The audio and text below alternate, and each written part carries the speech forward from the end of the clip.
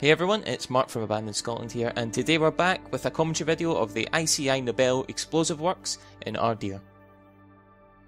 If you haven't seen the original video from a few weeks ago, you can click up the top right there in the annotation, or in the description link below. To try and give you a sense of scale, at one point at its peak, the factory was employing nearly 13,000 people there, so this was absolutely massive. And it had its own train station, its own bank, its own travel agent, its own dentist, so you can imagine just how big this place was to cater for that many people. I'll go into a wee bit of the history.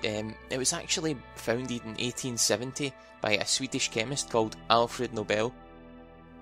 Now many of you might actually be more familiar with these prizes, the Nobel prizes, which are still around to this day. Initially the factory was used to make dynamite, but then later in the future it was used to make other explosive materials as well. But it's dynamite really that's the key interest here, because Alfred Nobel was actually the inventor of dynamite. In his own time he was actually labelled as Dr. Death, as many people believe that he created dynamite as a weapon rather than the tool that he claimed that it was going to be, and made money through its uses as a weapon. And actually at one point a French newspaper erroneously posted up his obituary in the paper when it was actually his brother that died, but in the paper it actually condemned him for inventing dynamite and how he should have left a better legacy after his death. And what people believe is that that spurred them on to create the Nobel prizes, and obviously most notably the Peace Prize.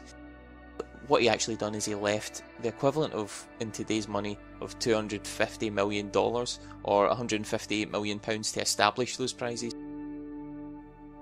Anyway, on to a bit about the Explorer. We've actually made 2 visits here, and even though we've visited twice, there are still a lot of buildings that we've never got around to seeing, and this is partially because part of it still remains active, and other parts are covered by the manufacture and storage of explosives regulations, which would make this a criminal offence to enter, so you've got to be aware of this on walking around.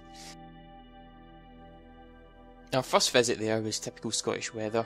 The rain was battering down, the wind was blasting off our face from the coast, but hopefully at one point we'll be able to go back and check out some of the places we did miss. Although going by some of the previous documentation I've seen online, several of the buildings have now been demolished. One of the places we didn't actually show in the previous video was the Big Idea building. It was actually a Millennium funded interactive centre devoted to inventions and inventors, which was opened in the year 2000. It actually lies on the south end of the Ardeer Peninsula, near the harbour at Irvine. It had exhibits showing the history of explosions and various elements surrounding the Nobel explosive works. Unfortunately, it's always struggled with visitors, and it closed in 2003 with reported debts of around £350,000. And until this day, it's been sat unused. We actually contacted the owners of the Big Idea a few months ago, and they stated they had plans to turn it into a golf complex at some point, and they would get in contact with us obviously as well when they had further information on those plans. The Big Idea building actually still has security, so we weren't able to have a look inside, but we were able to take exterior shots, which you can see obviously on the screen at the moment. Anyway, that's it for this commentary video, so if you liked the video, make sure and like it down below. Leave a comment if you've got any questions on the ICI Nobel factory, and we'll try and get back to you as soon as possible. I'd just like to say thanks to Bob Guido as well, who let us use the music in the last 2 videos for ICI Nobel, so if you want to check out his music, you can click on the link in the description below as well. Anyway, thanks again, and we'll see you next time.